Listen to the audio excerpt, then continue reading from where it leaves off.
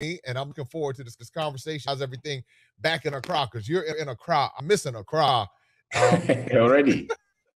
How's Jay, thank everything you. going? Thank you. Thank you. It's good here. It's good here. Excellent, excellent. Well, I'm glad that you took some time with us today, and I really want to learn more about who you are, and I think it's important because you have a lot of different things going on, and part of my goal is to be able to bridge that in African diaspora so people understand the similarities, what we have in common, because so often we'll hear, oh, this is different, our cultures are different, and they are different. However, there are a lot of similarities. So walk me down a little bit about who you are, and then we'll talk about your career and your businesses, and we'll just kind of from there. Well, the pleasure is mine to be here, and thank you for the other time being on my channel as well. We had a good time. Yes. I actually cut the video and sent to a lot of people. Oh, wow. Yeah. There was a lot to say, a whole lot of them. So my name is Kwabena Obindako. Was born in Ghana, bred in Ghana. I'm of Asante. If you have to define me, of the tribe. I schooled in Ghana, first degree engineering, and then at the second degree in Ireland, process engineering as well. I'm an entrepreneur.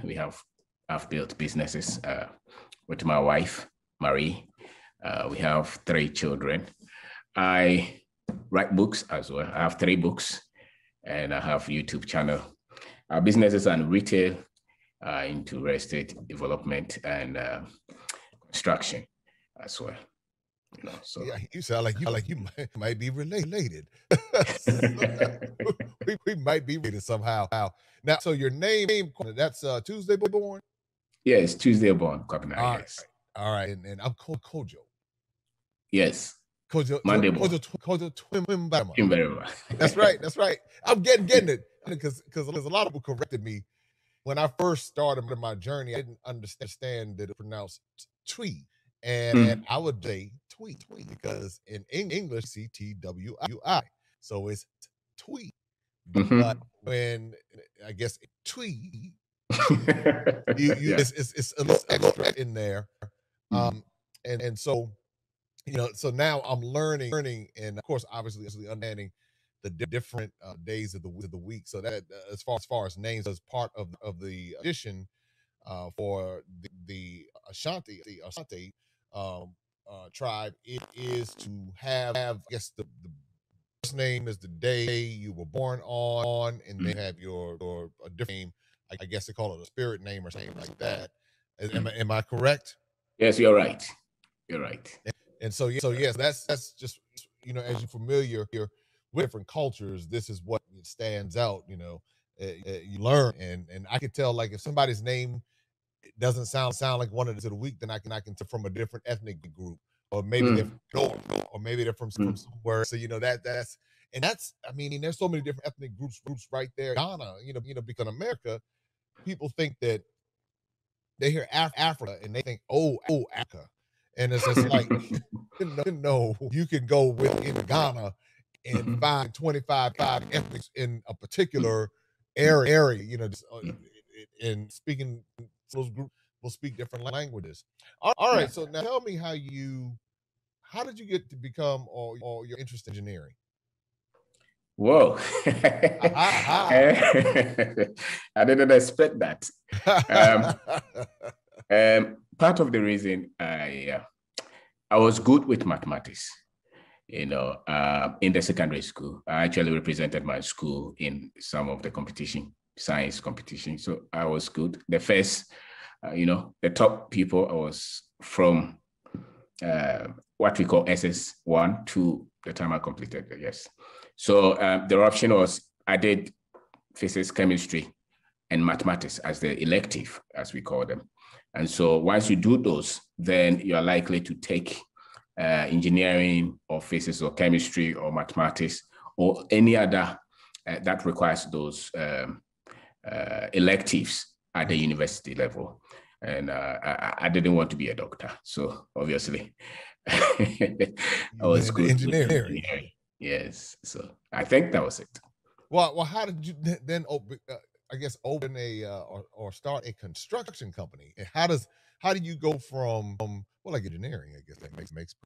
I guess, but you were doing agricultural engineering though. That's a little different. Yes. Yes.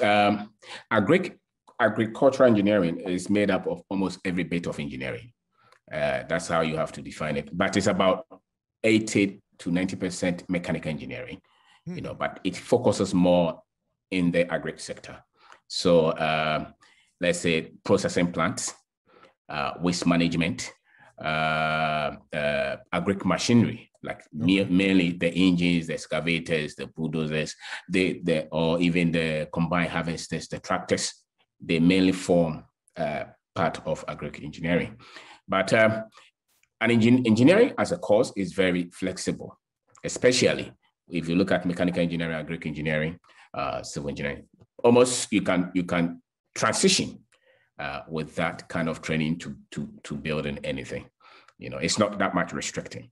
And the postgraduate, the process engineering is more like a systems, engineering, the processes in production. Understood. Okay. So taking any biological material and transforming it into a usable product, the things in between. But transition or moving to construction, I think it's just the entrepreneurial, once you understand how a business is built, then any business you go into, you can master the process. So I did not really restrict myself to say that let me be in process engineering as a business. But, let me take that skill set and build where I think I have some understanding and some leverage. What are the projects that you worked on from the construction side? Whoa, we did it for about 10 years. We did some for individual companies. So we built polyclinics. We have done some electrical works. We have built pastures. Pasture is where you build big feed for animals. So maybe 500 hectare land, you're grazing. So we took contracts like that, semi-government organizations that we work for. We've built platforms for plants, for mining companies as well. We've built market structures, things like that. And then are you still doing now? Are you still doing that? Now we're focusing more on our own projects, what we call, we are building our own real estate development company. What it means is that we find our own money, and then we build apartments, and then we rent them. So that's what we do. You laugh and I think everybody else started laughing because when you said that, my mind started working. I was like, wait a minute now. So you know how to do all of this? Yes. So mainly that's ground up in Ghana. Yes, sir. In Ghana, yeah. And so from the various construction experiences, from the various projects, now we build for ourselves. Before we were building for people. Now we focus on building to own, building some investment, some wealth, so to say. So we built and we adding up, and part of it is coming from other businesses. The funds come from that. I understand well. I get it. I love the strategy. I love everything you're saying. I mean, it's like it's you're taking the resource and you're putting it into real estate. And anybody who understands real estate knows the Accra, anywhere in Ghana right now, not just Accra. I mean, everywhere I went, from Takoradi to Cape Coast to Tale to Kasi to Tema, you can, and of course Accra, you can see the explosion. I mean, there's an explosion happening in Accra like I've never seen before ever. I watched DC explode, Washington DC. I watched it explode back in the 90s and with real estate development, and seeing the same. I watched Atlanta to explode with real estate development, but even with all that, Accra's doing I've never seen before. And the difference there is that our market, the funding is not as in other markets. In other markets, let's say you want to, in the real estate, in the construction real estate sector, you will have developers, you have investors, and you have people, the contractors themselves. So let's say somebody thinks of a project. He designs it and he gets a contractor. But then he finds his own money, so the contractor will just come in and build for you. You own the project. Then maybe you can even sell it to another person who will come and buy it and rent it, and the funding is a bit different because here, I don't want to go to the bank to borrow such money from the bank because the interest is not good, for such thing. Yes. Because it takes me, let's say, a year to build or two. If I go for such interest, then I have no business. So we want to leverage our skills our skill set, our expertise in the construction, so that we build, at discount if you want. Understood. If I'm building, I'll build as a certain advantage. That profit then becomes part of the funding. So if I have $1 million and I'm building, maybe after building it, I'll sell it more. But this time around, we've sourced the funds and we build it ourselves. So, it's a bit different. So you're looking to be able to keep the, you're going to do like a build and hold process. Is that correct? Exactly. Build and hold. So, yes. So you source your money, you design it yourself, you put your team there, they build it, and then you own it, you manage it yourself. And you rent it out. Yes, sir. That's what we're trying to do. Yeah, that's brilliant. I mean, again, that's the pathway. And if you do those wherever you are in Ghana, then you'll definitely amass the wealth because see what's happening, and a lot of people are curious, about what the process, how it goes. But you're leveraging, like you say, you're leveraging your knowledge, expertise, your skill set, and that carries a value in the marketplace because you know how to do it. So you're able to. And then you're also, the Ghana system too, which is very different from the American system. Like you said, in America, you just go get a loan and do your thing. But, and I think the interest rates might be lower in America too. Yes, it's lower. But again, that's a part of what you understand, because I'm having a condo in Kwabena. Now a lot of people, let's just say Accra, so everybody kind of has an idea. And what I was able to do with the finding is basically self-financed and put down a certain percentage, and then because it's being built, then I'm able to pay a certain amount, but it's paid off by the time the project is complete. So there is no loan attached to it. It wasn't an expensive property at all, but it's I appreciated that because there was no interest attached to it. Now obviously the monthly payment is considerably higher because it's going to be paid off within the time frame. I think it's either a year. It's a year. It's 12 months. So it's paid off, but and then I don't have to deal with any loans and the other stuff that's going on and everything that you talked about. But in America, on the other hand, what we do is we go look for the loans and they even have something here called hard money lenders, and then you have hard money lenders with very high interest rates, and primarily people use hard money if they're doing rehabs or quote unquote flips. If somebody's doing a flip, then they'll do hard money, which kind of makes sense in one sense because you're using other people's money to be able to make money. So in this particular system, it works well if you're able to sell the property. Otherwise, you get stuck with that interest. But I get it. So with so tell me about your books, because you said you're an author also. So building, selling books. Go ahead. So Perspective, I wrote it in 2016. Okay. It's just about the when you go to school as Africans, just like anywhere, you are not really taught about money and how come out and build a business. You really go to school and you're a good student, and you when you finish, mainly you're conditioned to come and look for a job. So nobody. You don't ask the child in school when you complete when you grow what you want to become. They don't want to tell you when I complete I want to become a business owner. That's not really something on the table. You want to be accountant, lawyer, engineer, and mainly what it means is that you have to go and work for another company or for the government. So having gone through that, I put my thoughts in a book that you're conditioned this way. But when you come out, do you even have the jobs for you to say that I'm just out of school, I'm just going to get a job? If you're lucky to get a job, no problem. But how about if you don't get the job? What do you do?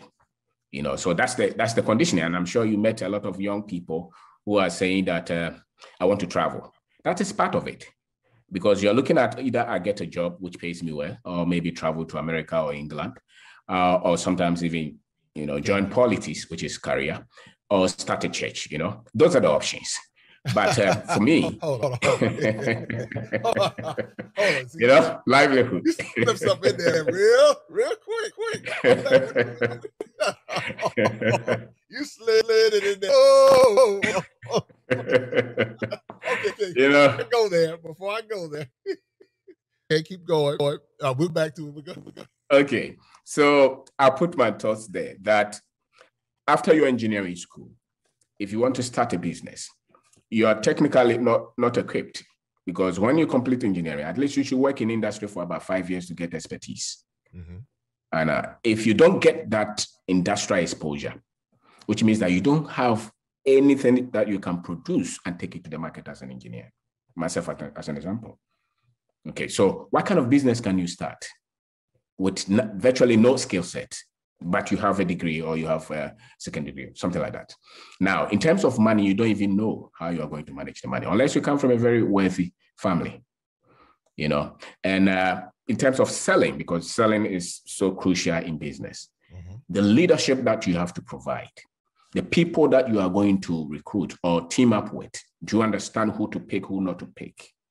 Do you even understand the market that we have, the culture, how the people buy? What do they look for? How do you even manage these people? So all these things, you're dealing with them. And then the superstition, I'm building a business, I get to a place, I'm stuck. Who do I blame? Do I have to go and pray to God for him to solve it for me? Or is a structure that I have to study? So how do you learn to build systems? Not like all these things we went through in 10 years. What you're talking about sounds like what a lot of people dealing with here in America.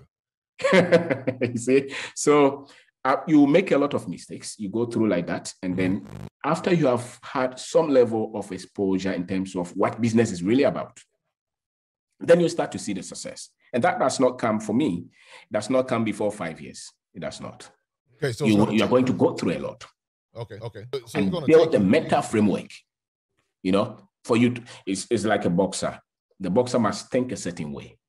If you take a soldier, if you meet a military officer, he thinks differently from the civilian. So the same with an entrepreneur or with entrepreneurship, or somebody who has completed school or who never went to school and says that I want to build a business. There's a certain way you have to think, and those things don't come readily to you just because you have completed school. So where do you get, how do you develop the mindset that you're talking about? So then when you start something, that's why anything that you can start with. So we started with trying to build, construction company, trying to sell. So we have Envy is multiple retailer of fashion products in Ghana. We are in the malls. We have a lot of guests. This is yes, with my wife, yes. Right, we'll talk about that in a second. Okay, keep going. So how do you learn all this and manage all this? The kind of framework of thinking that you need to get to that stage. And we are not looking at my uncle who's a big man to help me. You don't have any. Your parents may not have that. Or they are even telling you to stop everything and go back to school again. Ooh. Or travel. How do you go against all this to say that this is my dream, this is what is in my heart, and I want to stick with it until it works? And that's why I wrote Perspective. And we have done over 4,000 copies or so, You've sold over 4,000 copies? Yes. Wow. Some of them, we've done multiple printings, actually. Some of them we help people too. We go to schools, we go to prisons and also help some of them. Because it's the problem I see is that everything is the mind. What you know is what you do. The world is how you see it. Yes. And so somebody will say, no, it's so difficult. It's what is the mental process, it's the information you have, the data you have. If the data is not strong, you will be weak, you know? And so we are here trying, and we are not saying it's difficult, but you meet somebody who is even doing far better, and they still be telling you it's difficult because of the processes. So I've read a lot of books, actually. I've read, I was born into a Christian home, you know, so in terms of Christianity, I've been part of it, but building business, you need a whole different mindset. So that's why I wrote Perspective, actually. And we have done a couple of TV programs, radio programs in Ghana, and it's all over, you know, major radio station, Peace FM. We did a whole series about 6 months, and the effect was serious. Then one of our TV stations, which talks about business, I was there the other time. Because it's you doing it and getting the wisdom from the ground, you know. And once you get the wisdom from the ground, then you know this is how it works. And managing the money. If you went to school, you don't know how to make money. That's a fact. You know how to work for salary. But to build wealth, you have to be informed properly about money. And most of us did not. For instance, in Ghana, my grandfather was a cocoa farmer. He never went to school. Now, about maybe 30 years to the time that he passed, he had a land. He had his own tipper truck. He would pile sand. You go and buy sand and pile them. So when he got to a point that he could not work again, he started to sell that sand to people who wanted to build. And that was his future. You know, that was his guarantee. His retirement was accumulating sand.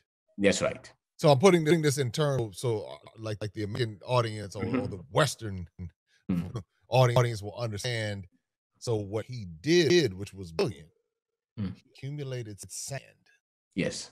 Then he could no longer work. Yes. He then took the sand and sold it. Yes. So he was selling them to people who would build. Now, he didn't go to school. He had his own cocoa farm. He had his own cattle, sheep, chicken. He didn't die broke. Now, in Ghana, we have professors who go on retirement and they virtually have to depend on the national pension scheme.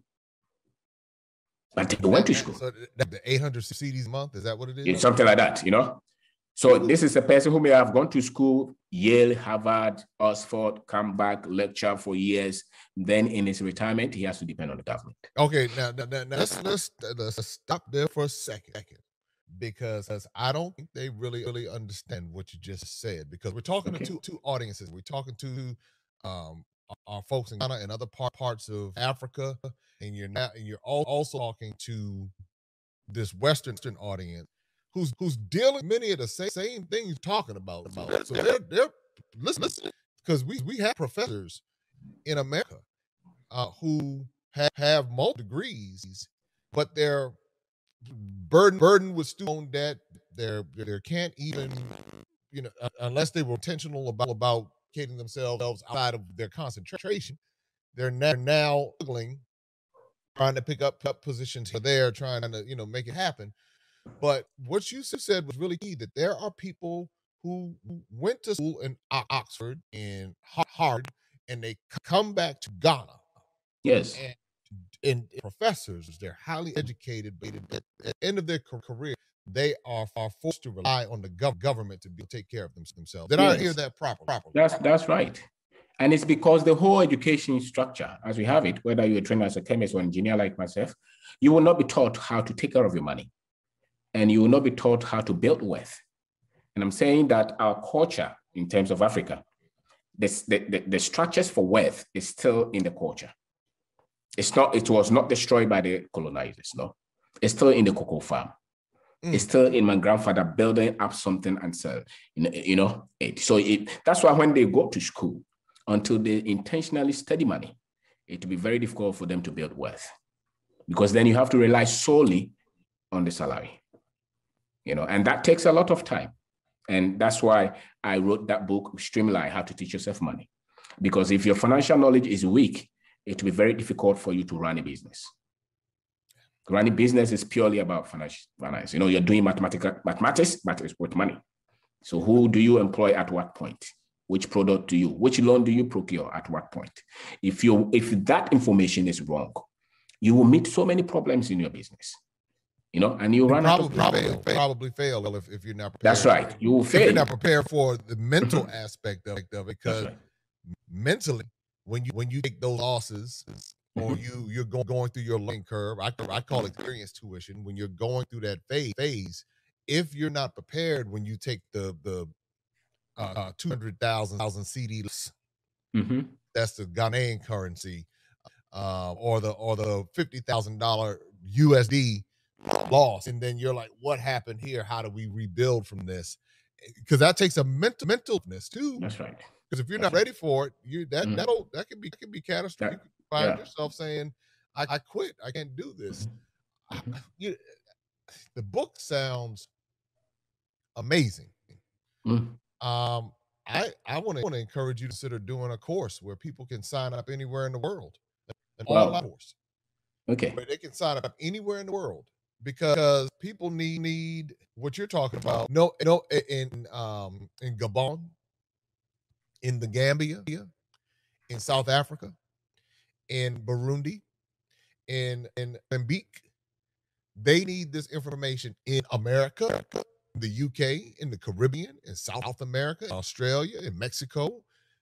People need what you're talking about, because it's so important. Like you said, that most educational systems are trained to create laborers, people to fill a position. But if you're going to have sustainable wealth over time, then it's going to require you to look at some alternative. And I get hearing your story. That's what you said you did. You did the agricultural engineer, you process engineer. Yes. And then you said, wait a minute, I need to go build these properties for my. Yes, exactly. So that's what I did in Streamline. And I tried to talk about how to recondition the African mind, because, if you go through the streets of Accra, you see a lot of books on finance from a lot of them are American authors. Now, those are good in terms of the principles. Yes. But in terms of hitting the ground, the practicalities, the problems that we meet, how we handle them, I think you need the relevant content from the ground. How to understand how things work here. Now, if I'm a Lebanese or Indian or Chinese and I want to develop in Ghana, they come with their money. They procure loan cheaper. They come. Or maybe sometimes they partner with somebody, they come. That's why you can see some buildings. That is it. But if you are like me and you want to build the money here and put into these things, you really need to think as an African. And one of the things that you have to also solve is that you have to be brutally optimistic as an African about yourself and as about the continent. And you have to talk to defend Africa and talk with dignity. Yes. Because everything that is being thrown at you is trying to tell you that you are nothing and you don't have anything and you can't do anything. And you hear people saying the government is corrupt, the people are dishonest, all those. You cannot build wealth if you think like that, because creative ideas don't come to the pessimists. Creative ideas come to those who believe it's possible. So even if it's 1% positivity that you have to focus on, because that is what you need. Let the others focus on the 99%. It's okay. Right. Let them do what they're going to do. That's right. But if you want to build as an entrepreneur, then you need a lot of optimism, a lot of hope, because everything is telling you it can't work. And at every point in time, you can give up. So you really have to be called like a madman, crazy. Yeah, and they will crazy. They will. But you know what? But let them call you crazy, because I've discovered the ones that call you crazy, those are the ones that are crazy. So you just what? You call me crazy, that's all right. Watch my smoke. And that's right. How would you encourage let's say somebody going into high school and they're trying to make some decisions, and they're looking and they're saying, all right, the family pressure, because I recognize in certain countries in Africa, family pressure to be, and this is around the world. This is not Africa. This is India. You name someplace. Family pressure says you're going to be a doctor, you're going to be a lawyer, you're going to be this, and for that person who said themselves, but I want to build wealth. I don't want to go into a bunch of debt in order for this to happen. How do you encourage that person who's dealing with that type of social pressure, family pressure to go down a particular road? How would you encourage them with principles that you've shared? Well, in my third book, Resilience, I talk about how to build courage and strength as an entrepreneur. Family would always want to protect you. You know, my parents actually live in America, and they will not want us to be here in Ghana trying to build something. They would rather have us live somewhere and practice as engineers, you know. And but once you have a desire in your heart, that never dies. It never dies. So it's either you listen to that and train and go and work that thing out, or you become sad and follow the family dream. Now, I would say that because the family invested money in you, engage them, show them respect. Even if they want you to take job, maybe take it. But still, school your mind, school yourself, learn about the business you want to build. Use your time, the free time that you have, to learn about selling, about the industry you want to be in, about wealth, about finance, about how to build structures. At a point when you start, and the thing is, you don't just learn about them, at a point you must start. And you start small. Once you start to see progress, once you start to see things coming, the same family will turn around, you know, to say, now they see you have, they see you have 100 workers, 200 workers. They see the business. They see you build this. At that point, you know, even if they are not happy with the fact that you didn't become a doctor, at least they can see that you're doing something significant, you know. And most of them, you see, the world, most of us don't know what it takes to build a business because they have talked fear into us that building business is difficult. You know, they have put a lot of statistics there so that we all stay out of it. And then we all just have to stay and say that this is okay. I think that the parents may also be part of the same thinking. But once you start and they see that maybe it's possible, and particularly those of us in Ghana, we have people who have completed school, and maybe you have tried several times, you don't have any, you know, place, any so-called offer. It's better you try something. Maybe at least there's a chance that you can win, you know, than doing nothing at all. And if you try, be proud of it. Right. Whatever that you're selling, if it's cocoa, if it's wache that you're selling, be proud of that. You know, because you said cocoa and what? Yes, cocoa porridge, the porridge that they sell. And what? It was something else you said. Or wache. Yeah, you said. I thought you said wache. See, I catch these little things you say. I said, wache? It's like my favorite dish coming out of Ghana. So that's why I was like, did he say wache? But like you said, with cocoa or wache, making sure that you do the very best with it. That's right. I did say I wanted to come back to something that you said earlier. So you said that the options that a lot of people have when they come out of high school, I guess, or college, they run that down for me again, the options that they have. And I'll tell you when you say what caught my attention. The church. You just right over it. You know, that's an option now. He skipped everything. Skipped all other ones, he said. A church. Yes. So that's a business. That's a business option. Is that correct? It's a business option. It's a business option. It's a way people are trying to build profile. They will deny it. They will talk against it. They will say that you are attacking them, but that's the reality. You know. But they do that in America too. I mean, it's similarities.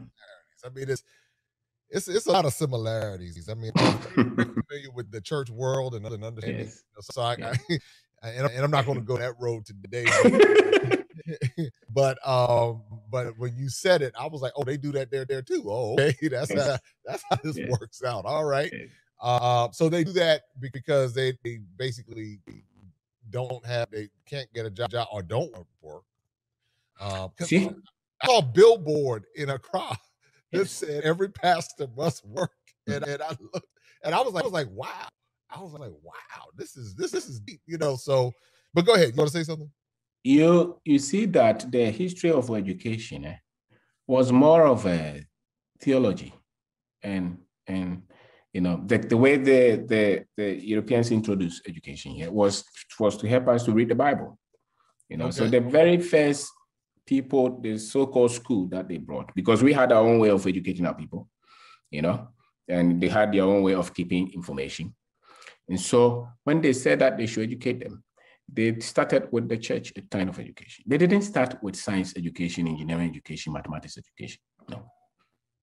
And education really is when you give the people tools to transform the materials they have into something usable and to solve the problems that they have. Now, that has stayed with us all these years. Okay, so even when you go to school, in the university, the engineering student will probably be playing keyboard in church than go to the lab to come up with a product. So when he comes out of school, industry is not trying to come up with a product. I played the keyboard and I was playing it in the choir in the university. Oh, you play a keyboard also? Yes, but I was playing. We are related. So we might be related here. Similarities going on.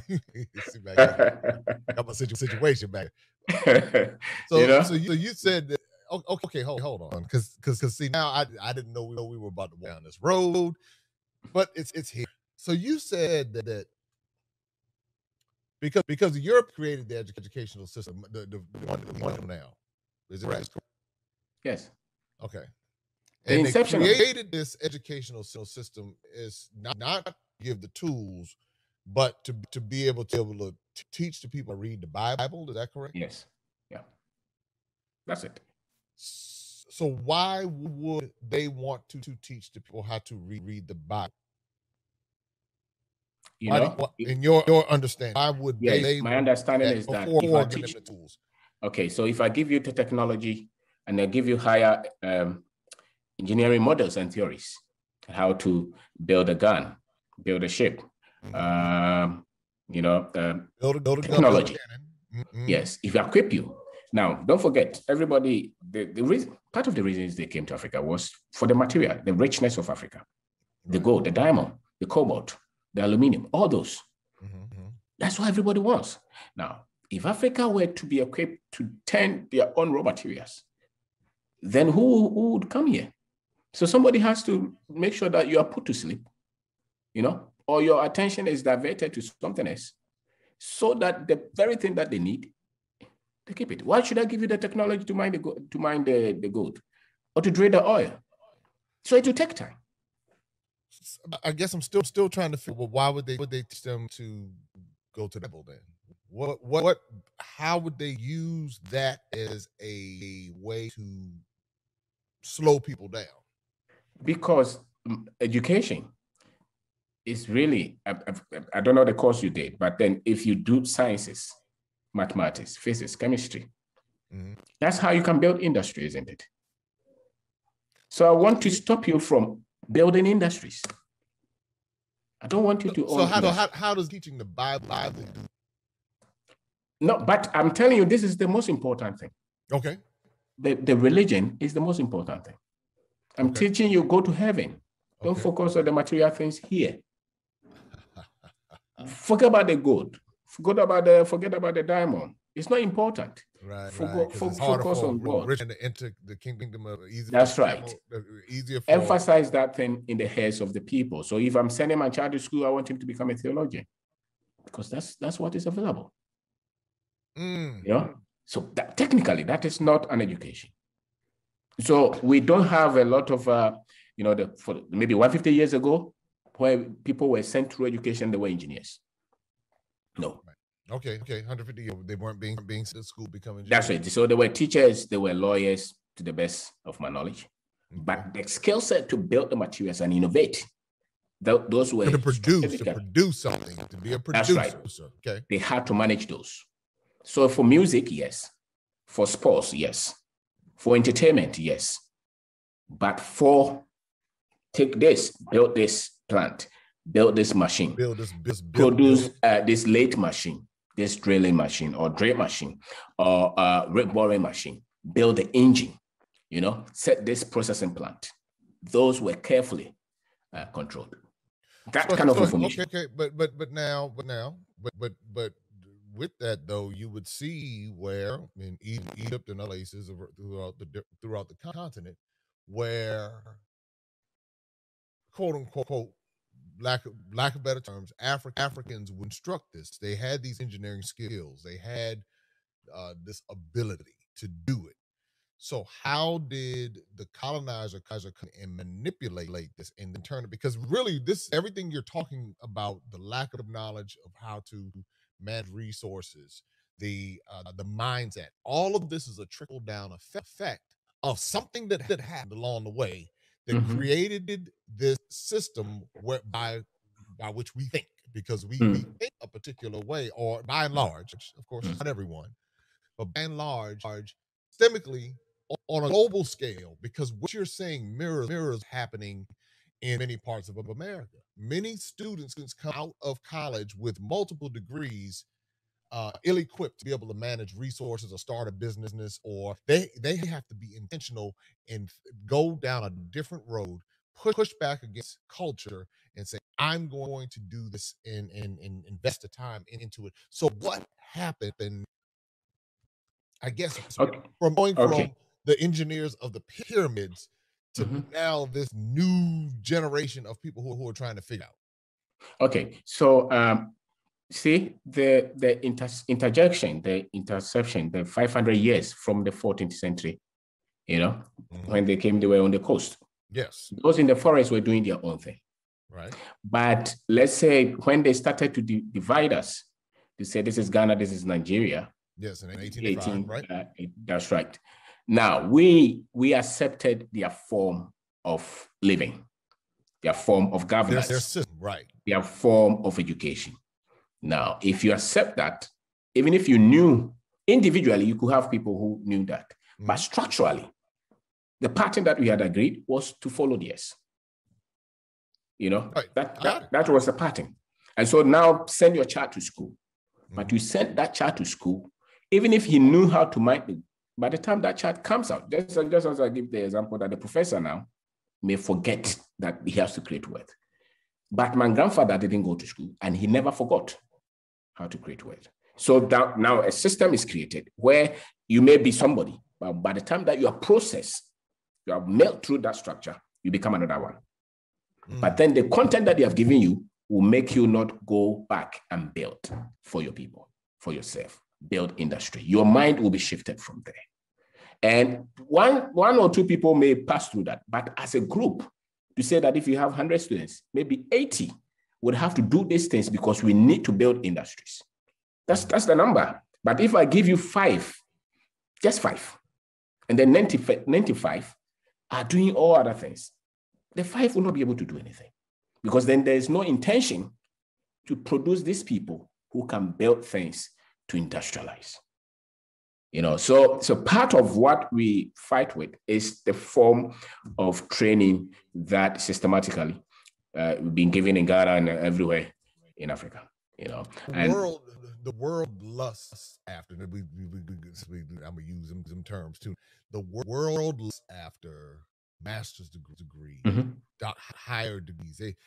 This is they feel they're educated and they feel as though they've arrived. I mean, when you start breaking this thing down, you talk about distractions. That could even be a potential distraction, because you talked about your grandfather not going to school, but he was not broke.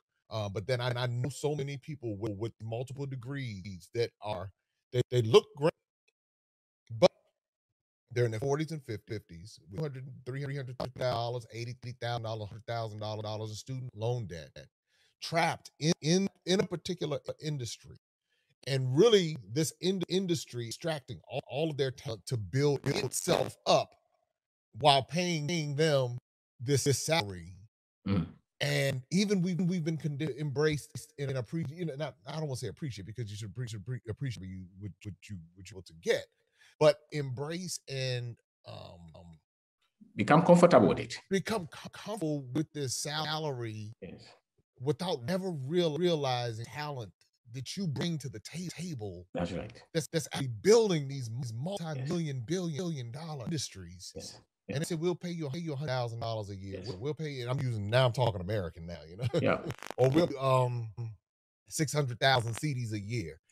And he's like, yes, you know, but you're making them 60 million CDs a year. Or millions of dollars, your creativity, your idea. And so what I think a lot of people are starting to do because of what you're doing, and is they're waking up and they're saying, wait a minute, I'll use this job as my startup cap for my business. But while I'm working this job, I'm going to take my money. I'm going to manage my resources. I'm going to allocate resources properly so I can use that startup capital and get that chain rolling over here. So people are waking up to it. And see, yes, you know, can you imagine? Let's say they had a lot of thousands of my kind. Yeah. You come out of school and they say, you have all this coconut, cashew, gold, diamond. All of you, let's have a structure where you go and build some skill set and then go and start some industry. We will start to stop to say that, oh, maybe some Chinese are trying to build a factory here. Because then you have a lot of us on the ground who believe that we must build our own industries. Yes. But if you don't have the required training, the required education, can you build a structured industry? Yeah. That will be difficult. No. You know, that would be difficult. And so all over, anywhere you see Africans, it's not just on the continent, everywhere. That side, they try to turn it a little so that then we look at the other side, you know, and then we forget here. We forget the innovation, you know, we forget the industry, we forget the wealth building, we forget all those. And then we look just here. And then the people, now you see that the others are telling you that they have the expertise to mine the gold. And then when they structure the company, the very top 5 is all, you know, yes. They, not us. Yes, I got because that is something that we have to look at. And so I think that is part of the reason that they intentionally took the higher technical education up. Out of apprenticeship, that's fine. Carpenter, mason, that's okay. But it gets to a level you need a highly technical mind to structure. Build some of these structures. That's right. And that side, they said that no, give them law, give them theology, give them literature, give them English, you know, take the science, take the engineering, take the mathematics out. And that we have to break. But now you start to see a strong STEM sector, science, technology, engineering, and math. You're starting to see that, especially in places like Angola, Nigeria, Ghana. You're starting to see this strong presence. And I think because a lot of people are pushing back, you are pushing back, saying, hey, you know what, let's get this technology and let's couple that with the entrepreneurship understanding. Let's couple that along with financial literacy. Let's put it all together. And at that point, and when I say we, meaning those of us who are championing these causes, we're now able to compete on a global scale. And that's why they're going so many. I saw a commercial in Dubai with them trying to go to Angola because what's happening in Angola and what Angola is doing, how they help Portugal get out of some mess recently financially because of what Angola has going on. It's I tell you, we could go on and on and talk about this, and we need to do a part. We need to do a part 2. I want people to find well, where can they get the book? That's what I want them to know. Where can they find your book? Yeah, we can also talk about we can also talk about the retail and how we built it as well in the retail shops. Right. So what we do part 2. You know. So when they find your book, and where can they find more about Amazon Kindle. Okay, so get on Kindle. Yes, sir. Yeah, cool. So Amazon Kindle and title of the book again? Perspective is how to develop the mindset to start and build your own business. All right. And Streamline. Streamline is another one. Streamline is how to teach yourself money. That's the second one. How to teach yourself money. So Streamline, how to teach yourself money. Perspective is the other book. So it's 2 books, Streamline and Okay, Perspective. and there's a third one, Resilience, how to build a courage. Resilience. Yes, how to build courage. How to and build strength courage. to build your own business. And so it would type in Kwabena Obeng Ducko, correct? Yes, sir. Yeah. That's how I would do it. Your name and everything goes up, and all of that all that stuff is right there where people can, and they can go to Kindle. And the reason why I think it's is because Kindle opens you to the world, and no matter where you are in the world, somebody can read your book. And that's what we want people to do. And if you're watching right now, no matter you're watching in the world, we have people watching us everywhere by way of YouTube, Facebook, Instagram, whatever platform we're pushing to. Make sure you go and get this resource for yourself. Shout out to all of our folks in Australia, all of our folks in Congo, South Africa, Tanzania, folks are watching all the Gambia, Guinea. Make sure you get this information, because it's all about thinking and changing the minds.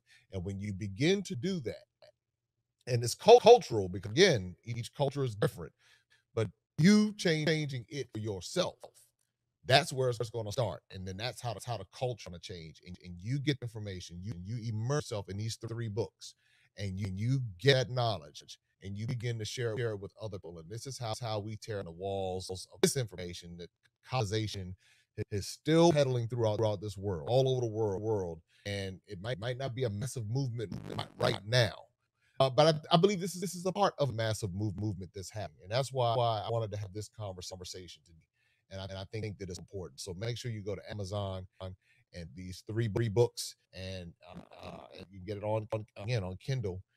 And please let Kwabena know where you are, and you can type it in the comments below. And this is really to say right now, it's something that you can do. You can go to Amazon, Kindle, do it right now, and just type in the comments. I'm going right now.